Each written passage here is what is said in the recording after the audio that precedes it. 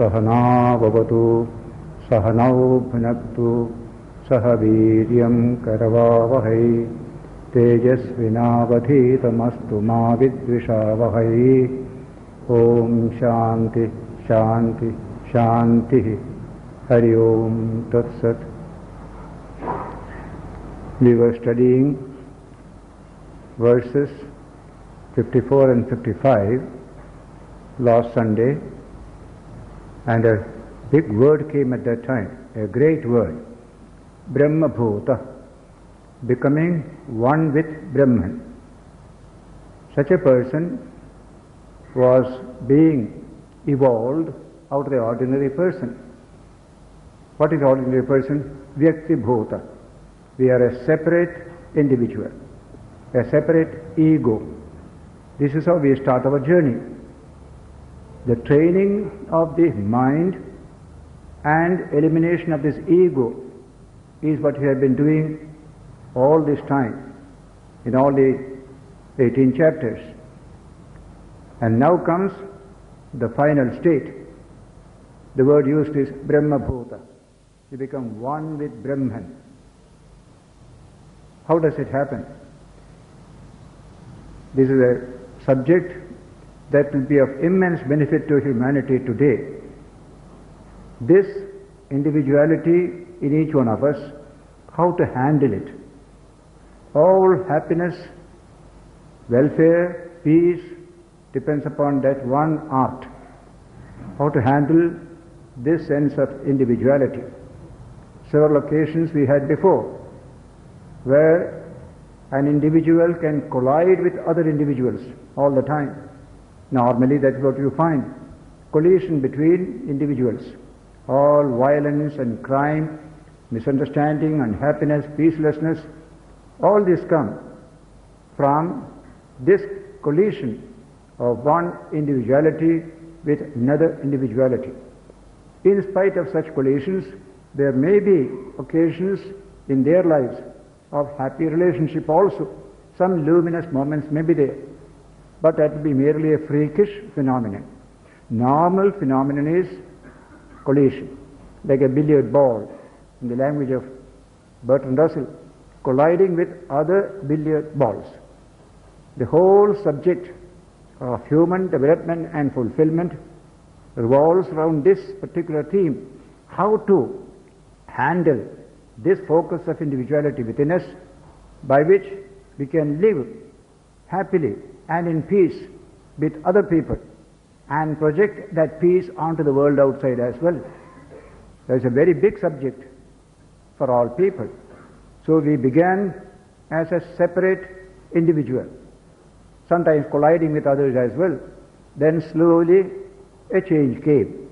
Those changes which have been indicated in all these various chapters, the spiritual growth of the individual, the expansion of the individual.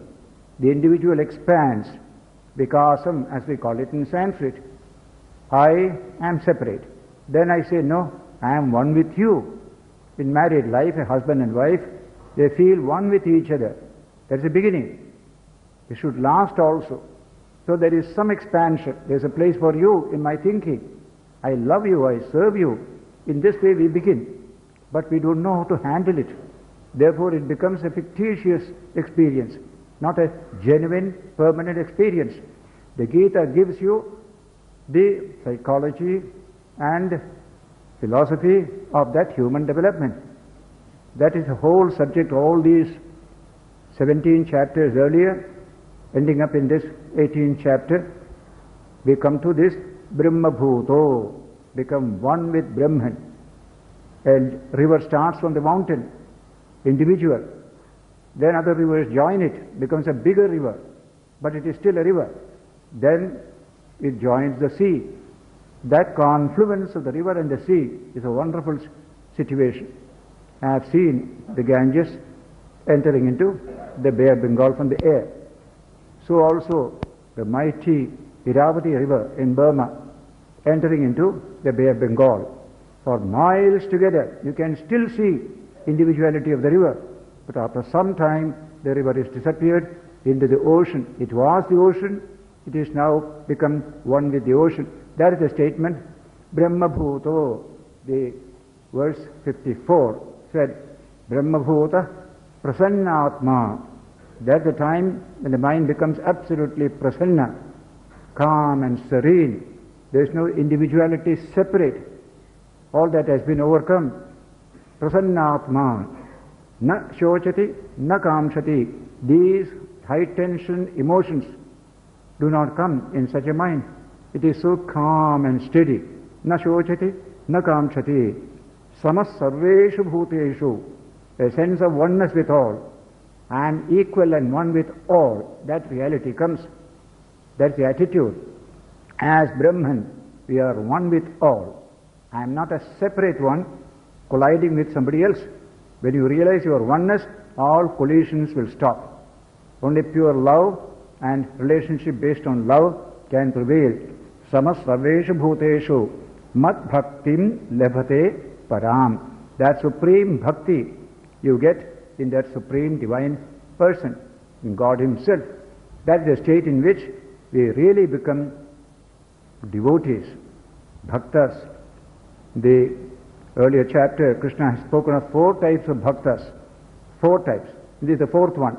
Jnani, Artho, Jijnasu, Artharthi, and Jnani. And that Jnani is myself. I am one with Him. That state is coming now. Complete identification with the divine and removal of the identification with my little separate self. The separate self is what we try to handle in all ethical life, moral life. In Buddhism, there is a central theme. There is no such thing as a separate self, which is an illusion, which is a delusion. The sooner you overcome, the better. Out of that comes only moral activity, moral attitude. The little self must go. I must find a place for you. We begin with that expansion, vikasa, by adding one more person in my way of thinking. When I say I mean we, husband and wife, then children, then the neighbors, then one's own fellow countrymen, and the whole of humanity and the living beings. In this way, the little I expands. Vyakti vikasa. The biggest subject in ethics is this Vyakti vikasa. You feel your oneness with all. No enmity. Tatoda vijugupsate.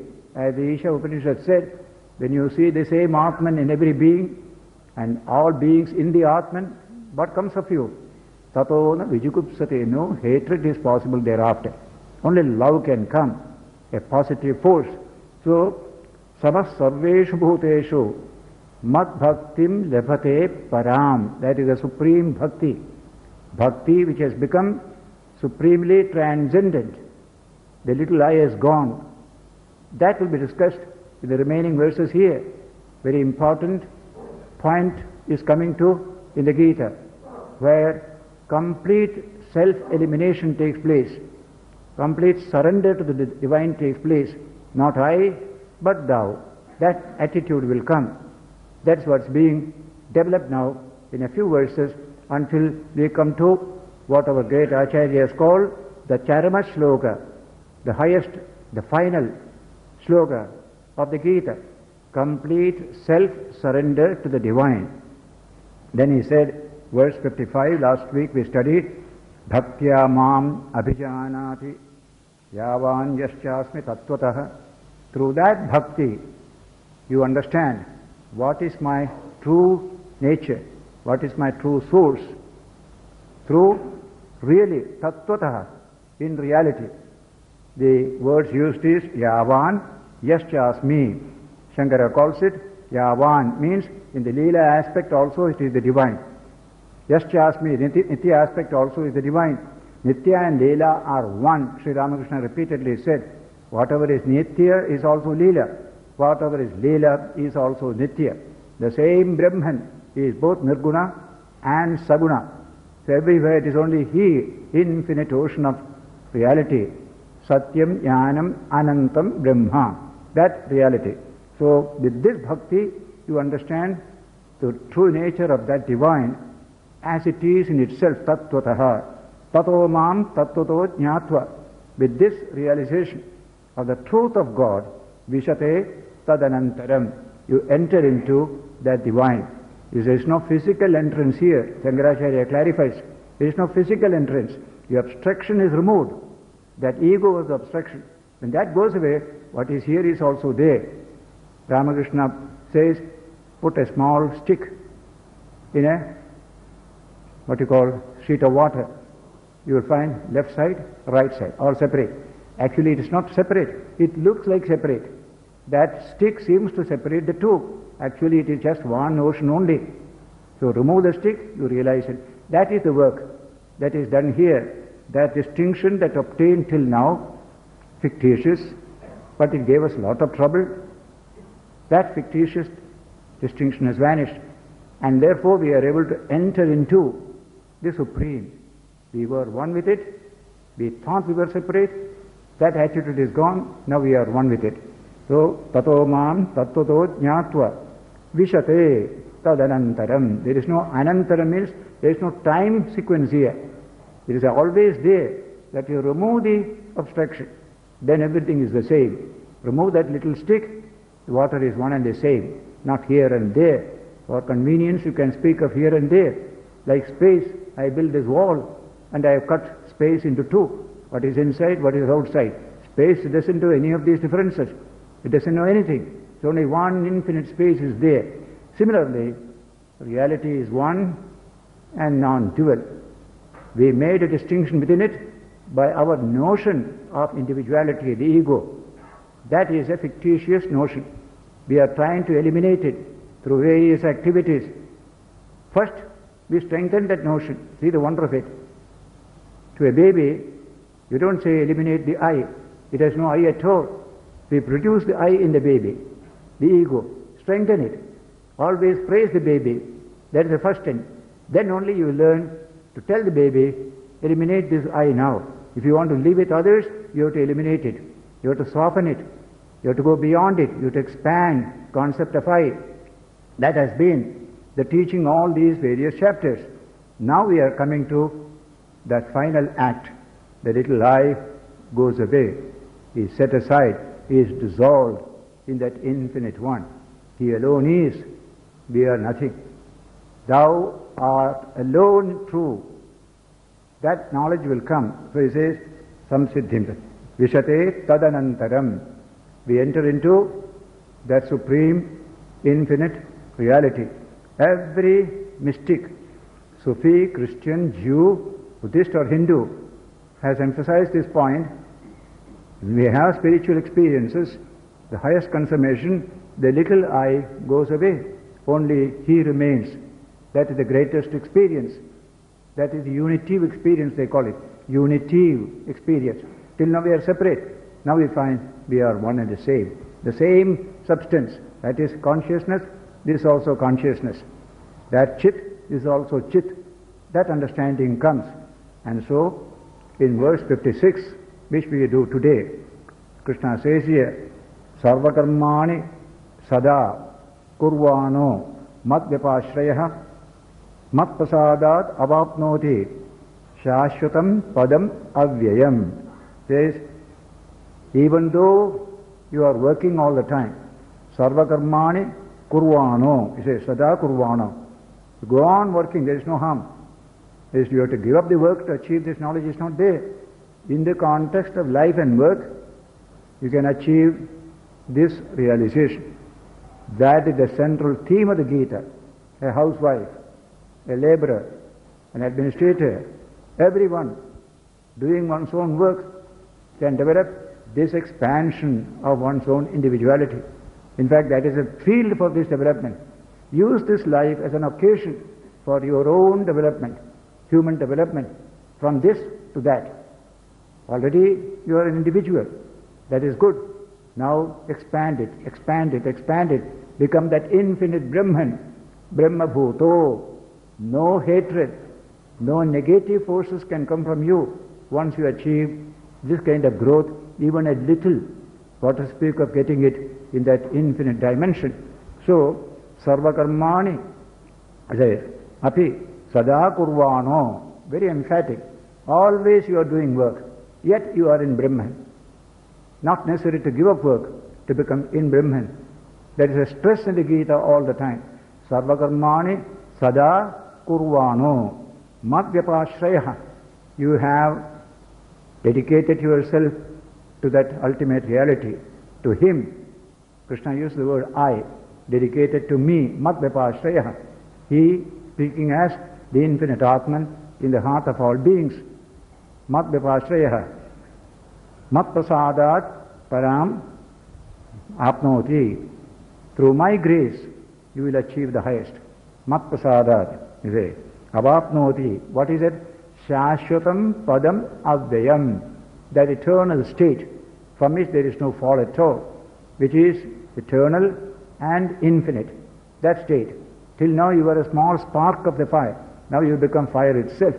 No more this kind of littleness, finiteness, creatureliness will be attached to you. So through my grace, you achieve that state of infinitude, which is your true nature. You didn't know it, and the life gave me this education. I am not this tiny little thing. There is something infinite about me. All greatness comes from that understanding.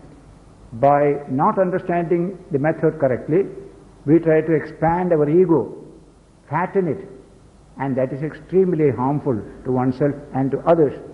That ego, by expanding which you destroy the self-respect of other people, is a dangerous ego.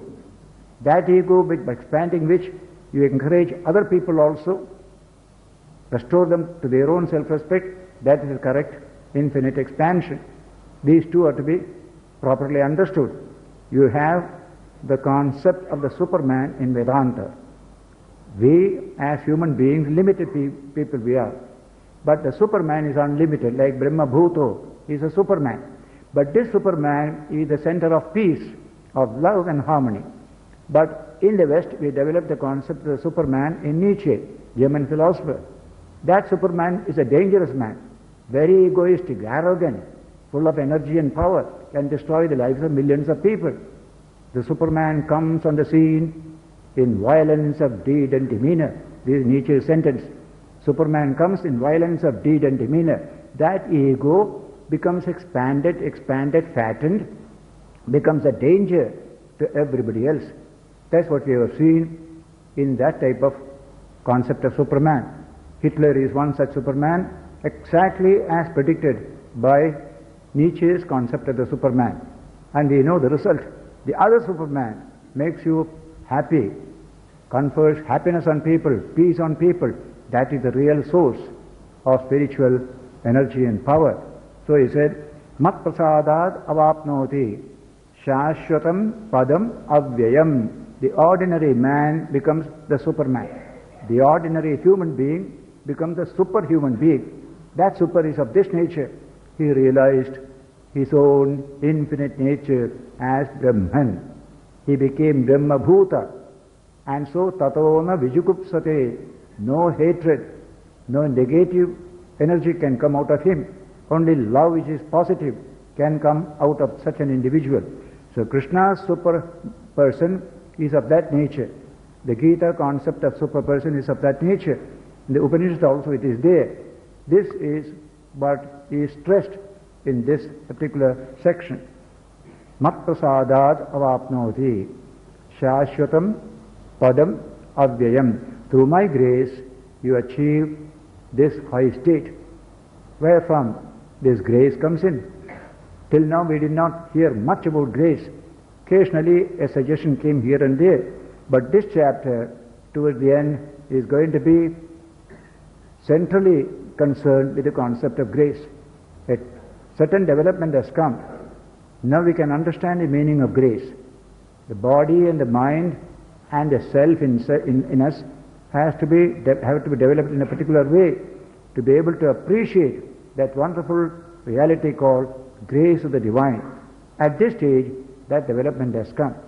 So all the previous training that I received in the 17 chapters, I have come to a particular state, a devotee can say, where I can appreciate this wonderful idea of divine grace and divine surrender to the divine, which is going to be the last note in the music of the Gita. We began with tremendous strength, stress on individuality, manliness, strength, etc. in the beginning. Now, having developed all this, we are able to understand the truth of things, that Brahman alone is. We are only just a spark of the divine. We have no separate identity. We are one with the divine. It is at this stage grace becomes operative and we can appreciate it and we can benefit from it. Earlier stage, we cannot benefit from that grace. Chetasa, so verse 56 57 tells us, Sarvakarmani mai sanyasya matparaha buddhi yogam upashritya matchittas satatam bhava. Krishna says, Chetasa sarvakarmani mai sanyasya matparaha. Mentally dedicate all your actions to me, Krishna says, and be dedicated to me yourself. Not only the action, but yourself as a person. Matparaha. Then what happens? Buddhi yogam upashritya.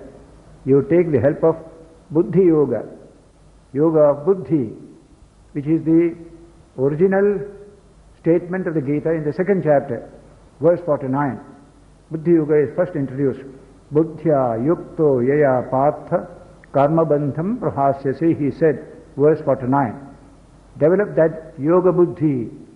With that yoga buddhi, you can live your life, do all actions, but you will not be bound at all. You can be free through that. That's the promise in the second chapter. Two types are there: the ascetic people who renounce all actions, go to the forest, try to realize Brahman in Samadhi. That is one group. The other is people who have to work here, work hard, yet can they realize the highest? Yes, I tell you, you can realize the highest. How? Resort to Buddhi Yoga. That is the language he uses there. Buddhya yukto yaya partha karma bandham prahasyasi. Two types of yoga. One is Sankhya Yoga, the other is Buddhi Yoga. My Buddhi Yoga is meant for people who have to work in this world, live in this world, and yet who love to achieve spiritual development. I give you this philosophy of comprehensive spirituality. All actions are included in this. So this is the beginning. Now it is being referred to towards the end of this great book. Buddhi Yogam Upashritya. In those subjects when we were dealing with, I had told Buddhi is that psychic energy in a human being which has been thoroughly trained and disciplined and purified. It becomes a luminous instrument of human development. That is called Buddhi. The same psychic energy. After all, it is psychic energy that functions through my sensory system. I see, I hear, I do all this.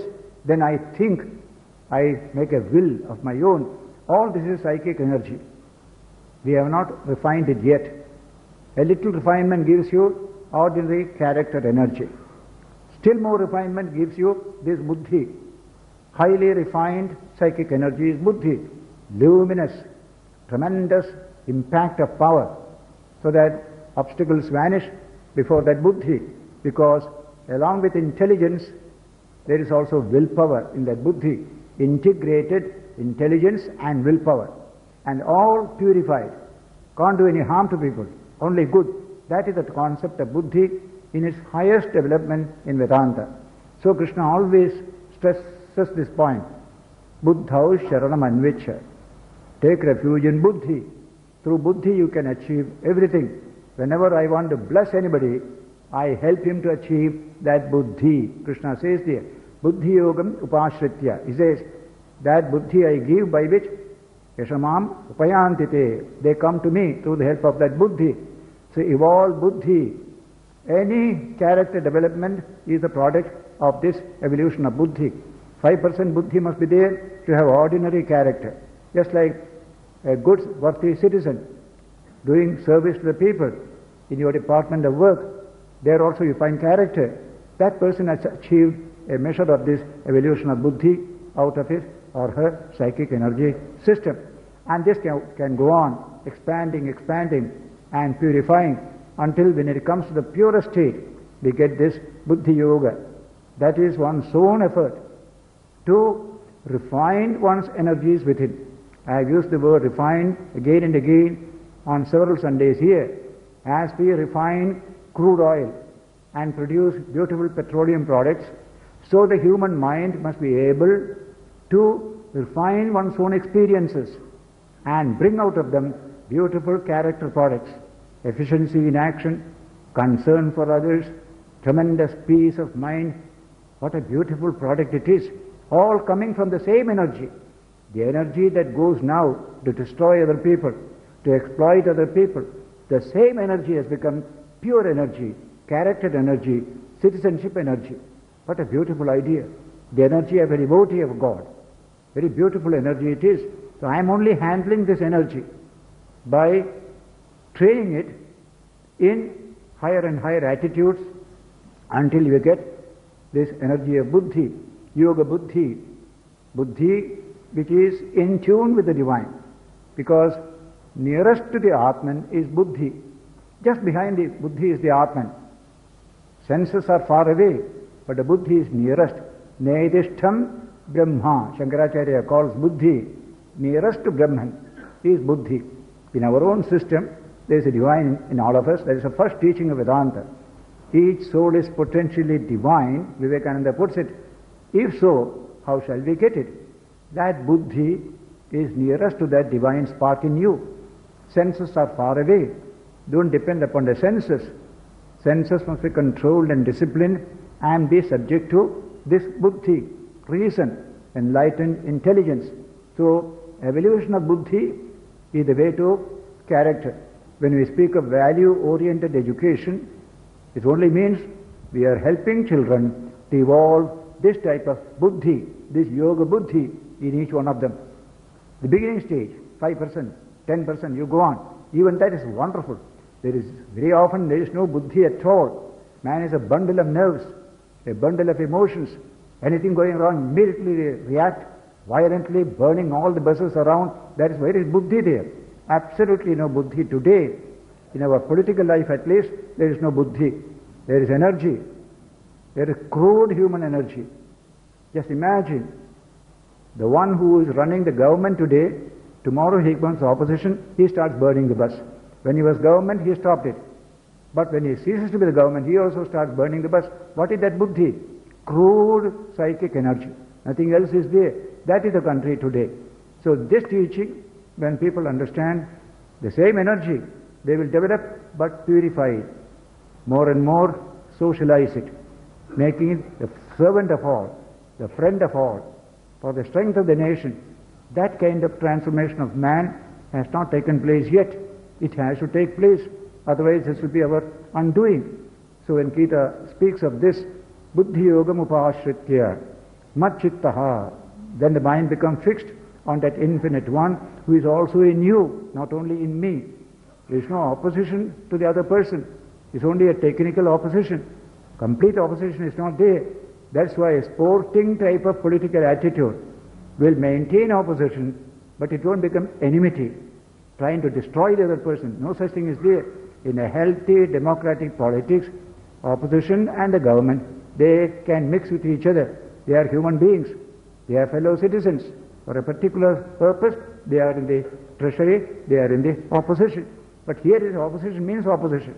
That's why we have converted our political life into what I always describe as American football. Each one trying to pull down the other, trample the other, leaving the ball to itself. That's called American football. And Mohan Bagan football means you are active with the football.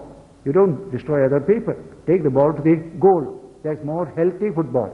Our politics has to change from one to the other. So this buddhi yogam upashritya machittaha. Your buddhi rests in me, rests in the divine. Remember these words. They do not mean a God sitting far away in the sky. The first lesson we must learn in Vedanta. Whenever the word God is used, whenever Krishna uses the word I, he always refers to the inner self of all. That one infinite reality which is the inner self of all. What a beautiful conception. Yat sakshat aparokshat brahma ya atma sarvantaraha. A profound utterance in the Brihadaranyaka Upanishad. Yat sakshat aparokshat brahma. That supreme Brahman of the nature of pure experience, who is the self of all, not some faraway Brahman, who is the self of all. Ya Atma Sarvantaraha. I want to know that Brahman, says the disciple to the teacher. And that is the central theme of all the Upanishads. The Atman in you and me, we all know, the little individual. But the Atman, which is the self of all, we don't know. I want to know that. That is the great subject of the Atman in the Upanishads, the infinite self, the self of all. That is why in the Upanishad it is mentioned there, Aupanishadam Purusham Prachamaha. Disciple is asking the teacher, tell me about the Purusha taught in the Upanishads. Then Shankara comments there, Upanishadsveva vijñāyate na anyatra. This subject is taught only in the Upanishads, nowhere else in the world's literature. He may speak of God sitting in the sky, extra-cosmic, monotheistic, all this he may speak. But the God who is the inner self of all is only taught in such clear language in the Upanishads, in the Vedanta. So here, whenever you use the word I, Krishna using, it's not a separate I. I am one with you. He is your friend. When he said in the 5th chapter, last verse, think of me as your friend, is the language. Suhridam sarvabhutanam. I am the suhrit of all beings. Then you will get peace. If you realize this truth, I am your friend. I am one with you. Suhridam sarvabhutanam. Jnatva mam shantim richati. Knowing this truth, you attain supreme peace. So that is the concept of God throughout this Vedantic literature. Something that is experienceable. Ya Atma Sarvantaraha, with your own inner self. And therefore, you can experience Brahman, not merely believe in a God. Belief can come to anybody, a faraway God, you can just believe. You can't do anything more about it. You can't know Him. You can't take a spacecraft and go to that God somewhere far away in the universe. You can't do that. Only He is there. I do what I can and invoke His blessing, that's all. But this God you can realize because He is your own self. Behind your ego is that infinite self. So you can realize Him. So it is called Pratyaksham, Anubhava Avasanam, Brahma Vijnanam, Shankara calls it in the Sutra Bhashya. Knowledge of Brahman consummates in the experience of Brahman. Not merely knowledge, something external. You experience Brahman. How can you experience? Because He is your own self. He is the self of yourself. So this concept, through the Atman, you realize Brahman. That Brahman is the Atman of all. Therefore realize it. And it is consciously expressed in the Shvetashvatara Upanishad, where it says, Yadatma tattvena hi brahma tattvam deepopamena yadyukta prabhashyet ajam nityam sarvapapai vimuktam jnatva muchyate sarvapapai jantuhu. Through the Atman, you realize Brahman, because the Atman is yourself. Brahman is the self of all selves. So you can realize Him through this. Yadatma tattvena brahma tattvam you realize. Then you achieve real fulfillment, experiential. The stress on experience made for tremendous compassion in the world of religion in India, so that we don't destroy atheist, agnostic, anybody. After all, what is belief? I believe there is God. If you don't live a godly life, what is the use of that belief? So belief is nothing to us. Many great saints were originally atheistic, agnostic. Vivekananda himself was an agnostic. Ramakrishna was an agnostic when he began his spiritual life. So we don't complain about these things at all, because it is experience that is needed, not an advanced type of belief. Oh, yes, I believe. Then you remain at that stage only. Only belief, belief, belief. A cozy, comfortable belief. That's not religion in India. There is a power to set the soul on fire. I must realize the truth, if there is a truth. That is a feeling in India. So that is why Krishna uses the word I as the inner self of all. Ahamatma Gudakesha Sarvabhutashya Sthitaha. He had said in the earlier chapter. I am the self in the heart of all beings, O Arjuna. That is the self, is the I. Matchitta Satatam Bhava. Constantly your mind is fixed in me. Never again it can deviate from there. This is the type of development that has come, and the consequence of this will be described later on, as I said earlier, which is the Charama Shloka of the Gita. Complete transcendence of the ego, complete surrender to the divine. We shall get into those verses next Sunday when we meet here. Now we are coming to the end of the Gita. That's why the language now is more and more of that type. Surrender the self. Complete self-surrender. Resignation. Some great idea is coming. If you had put it earlier, you would have misunderstood it. Now we are in a position to understand that this surrender is truly victory. Surrender at this stage is truly victory. That's a wonderful language. Surrender is never victory. But at this stage, surrender is victory. That's what we are going to illustrate in the coming verses. So, as I announced last Sunday, today we have a distinguished Swamiji as our guest, Swami Prabhuddhananda of San Francisco Vedanta Society, or Vedanta Society of Northern California. He has not only San Francisco, but also Lake Tahoe, that area, and also in a big retreat, as I told last Sunday, 2,000 acres of retreat near San Francisco. So he is there for the last several years. Earlier he was in Bangalore as a member, later on the president of the Bangalore Ramakrishna Ashrama. He was here during the temple dedication in 1981. He came on 17th here. He is to go to Bangalore on the 23rd before flying to America. So we requested him to speak a few words, and he will come and speak to you on this occasion. The remaining 20-25 minutes we will be spending on this particular theme, Swami Prabhuddhananda.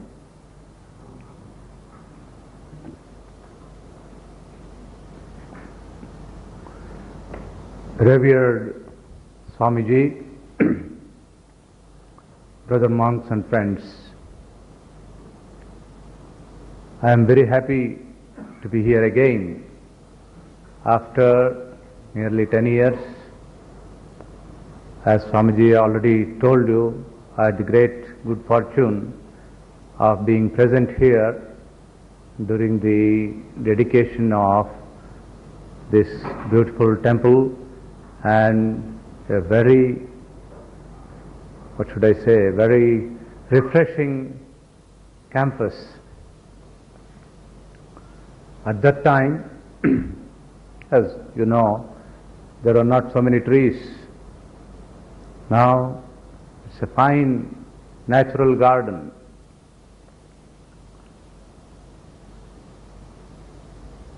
And Swamiji has asked me to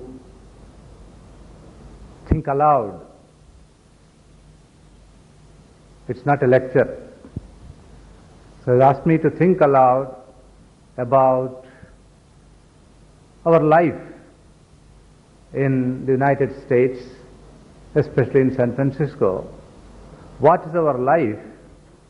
Our life is identical with the life of Vedanta.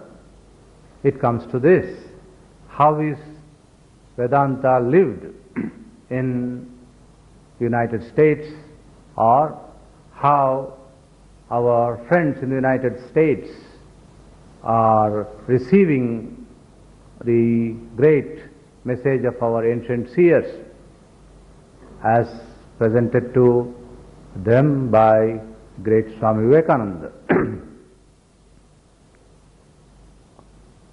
About our center, it is simple. It was started by Swami Vivekananda when he visited the United States for the second time. That's in 1900. So he came to San Francisco, he gave talks, and he made just a beginning of a Vedanta society there. Wherever Swamiji made a beginning, it is not just a simple beginning.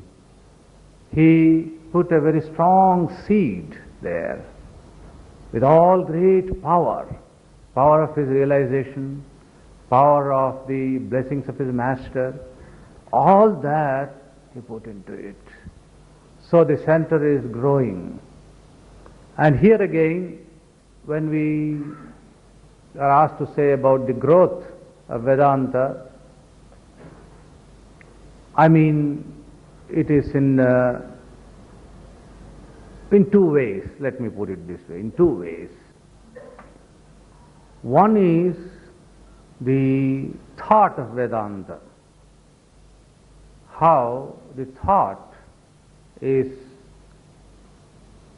being spread more and more, influencing more and more the thought of the West. And the other side is how the thought is transforming lives of people, bringing meaning to life, bringing peace and joy to life. Let me take up one or two points in this. About the thought, it's a common experience now. If we read some of the books written by the psychologists or some of the religious people or some thinkers, we run into references, we run into thought of Vedanta, thought of Swamiji. I don't think previously it was like that. They refer to, say, one book on psychology. I don't know whether some of you are familiar with this. The name of the book is The Road Less Traveled.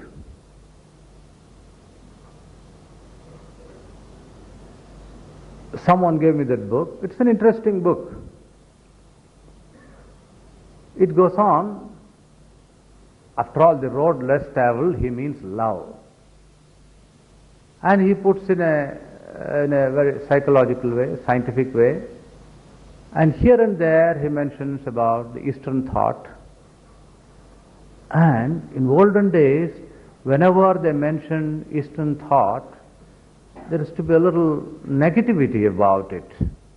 Now it's not like that. Now with respect, and then not only that, to find a support for their own theories, their own thought, by saying some of these ideas about, say, Eastern thought, about the world view, the dynamic world view, or the nature of reality, similar things.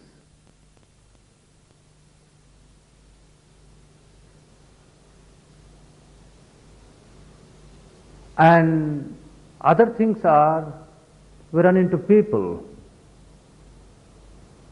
and people immediately they start the conversation. Oh, you are from India? Oh, I know, I have read the Bhagavad Gita. It used to be very rare, even 20 years back. It was very difficult to do that, very difficult to find such people. And in scholastic circles, especially in seminars, and then some of these ecumenical conferences, it is heard with respect. In fact, some of our, I know about 3 of our centers. Our Hollywood Center is a member of the Ecumenical Council or Interfaith Council, and our Seattle Center is a member, and then our San Francisco too is a member of the Interfaith Council. And then there we join together from different denominations, different religions. They come and we discuss about this, and they listen to, and then most of the times we find they are well versed in these things. In our spiritual ideas, they know the spiritual ideas. In fact, one he was an associate of Thomas Merton, one father from a Trappist monk. He gave a talk in our retreat. In fact, we invite once a year a speaker from another denomination to share with us his ideas. Ours is, as you know, is a mixed audience.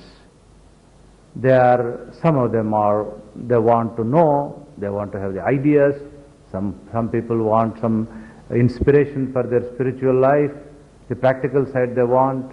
That's what tell these distinguished gentlemen who come to speak to us. See, our people are interested in spiritual life. At the same time, they want to know ideas, how you present, how your denomination, how your tradition looks at this spiritual life. We want to know that. So he presented it in a beautiful way, in general terms. Self and the reality. In olden traditional Judeo-Christianic religion, mentioning about spiritual life in its general terms is not very common. It is in Vedanta we find the reality is talked about in general terms. That is enough for us. He or she is not necessary for us. We don't want to get into trouble with all this male, female and all that. Not necessary. Is it, that, sat. So like that, explaining the whole thing. So to me it seems it is the influence of Vedanta. And another point I want to tell you. One of our lecturer failed to turn up because of he had some problems. Someone else, one of our friends, took the chair. She was talking about Judaism. There she mentioned,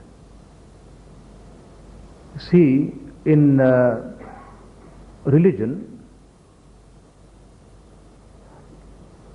in our synagogues and then in churches, many highly intellectual people come and attend.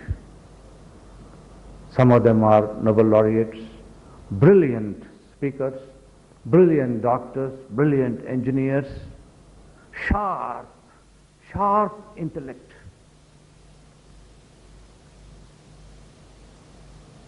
But when they come to church or a synagogue or to any religion in general, they somehow don't want to think. More and more, the idea of thinking in spiritual life, what we call vichara, or discrimination, or inquiry into spiritual truths, is coming more and more there. That we can clearly say it is the influence of Vedanta. Of course, often the different denominations tell, oh, they were all in our scriptures. Our teachers have told us that we should think, we should inquire, we should ask questions, see this, 1, 2, 3, 4, like that. That's exactly right. But it is Vedanta which opens the eyes to that. As many of you might be thinking just at this moment, that the same thing is necessary even in this country too. In our own country too, it is necessary. Where highly intellectuals, highly religious people, aristocrats, and then highly educated people, all, when it comes to spiritual life, somewhere the inquiry goes away. Thinking is not there. If there is thinking, we don't do foolish things. We don't do violent things. It's always be constructive. It'll always be constructive. So that the effect of this vichara we see in all these different denominations, but let us not take it all and sundry, everyone is doing like that. But the effect we see here, there, here, there, here, there, here and there, the pockets we see that. And then in the books, at the intellectual circles, we see. And coming to the other side, it is the emphasis of the spiritual experience, which our mystics, especially in modern times, Sri Ramakrishna emphasized. You have read all the books. So what? In the almanac, there is the forecast of so much of rain. But if you squeeze the almanac, you can't get a drop. So Sri Ramakrishna emphasized actual living the life of Vedanta, life of the spirit, and then life should be transformed, the transformation of life.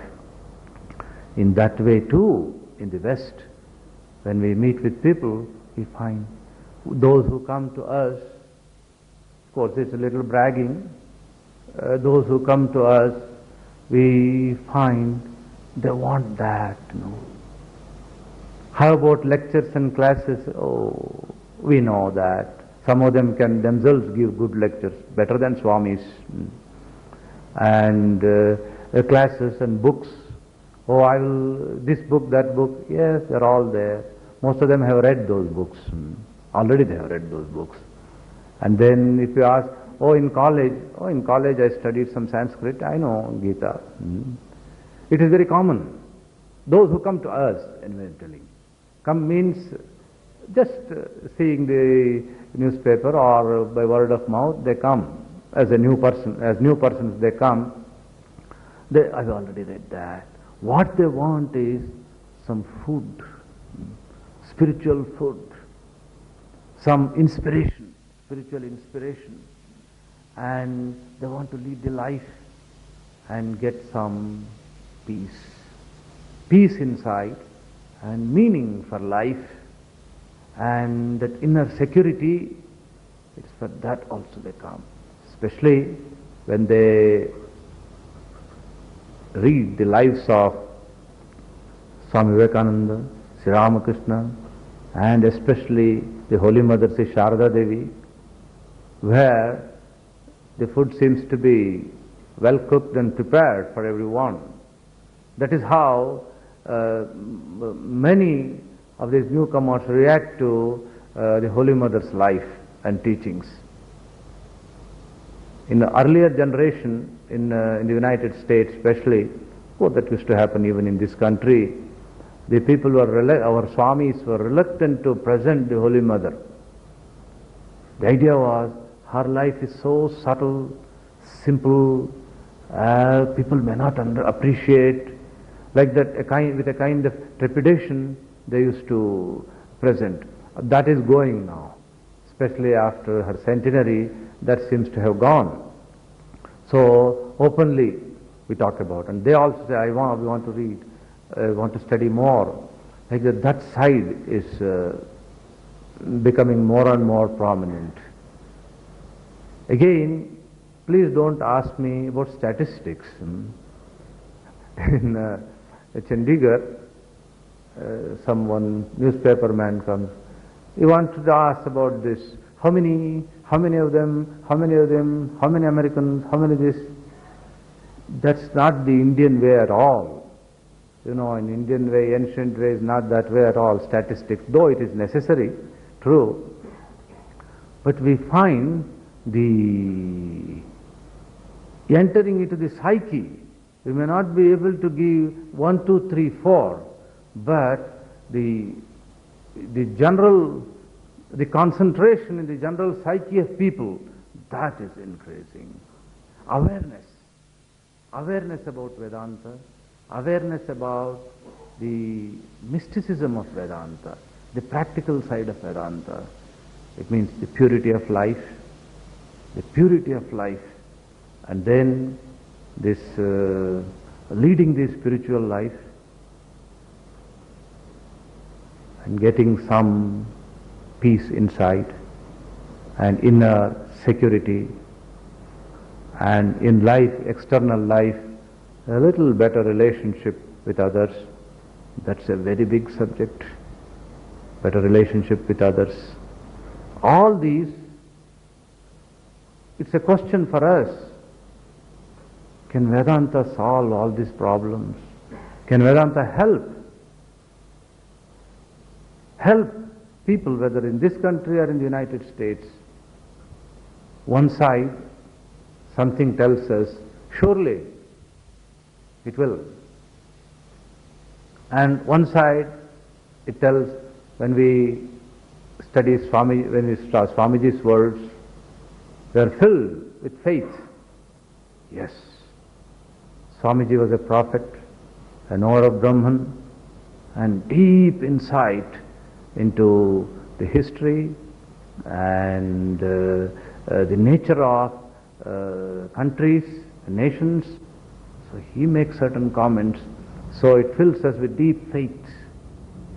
And we Swamis and devotees go by that more than by statistics. Swamiji said he gave the message for 1500 years. After all, we have finished how many? Not even 100 years have we finished. So it's just a beginning. But in the beginning, we see that fervor, the intensity. This is subtle.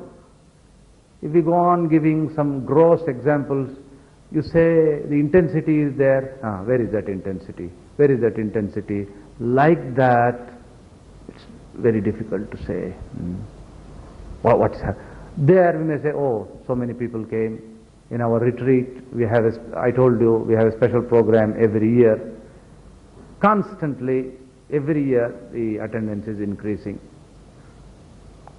And we welcome the people of different denominations to come and spend time in meditation and prayer, either in groups or individually. They can come 2 days, 3 days, 5 days, they can stay. That number is increasing. And more people have come there, and then they say, this is the type we wanted there. Because here when they come, they're absolutely free. They can do in their own way. But only one condition we say, should not disturb others. Whatever is there, you should not disturb our own things there. But you go on doing what you like. There is no psychological pressure. There is no psychological pressure. There are so many other retreat places also, but there is a pressure. But here, we do believe that all religions are true. We do believe that all these great spiritual teachers are really venerable. They're all manifestations, special manifestations of divine power. And we offer worship. It is not for the sake of ecumenism or a kind of propaganda. It's not that whether one person comes or no one comes or millions of come, we are going to do it there. So that genuineness is there. We are really genuine. And when we go to Sri Ramakrishna and Swamiji, they're 100% gold, pure gold. That has its effect. Here there is nothing, no show. At the most we'll say, I'm sorry. Oh, Swami, you are doing like that. Yes, I think I will improve tomorrow. Today it is like this. So we go about like that. And absolutely free from commercialism. Absolutely free from commercialism. We don't charge even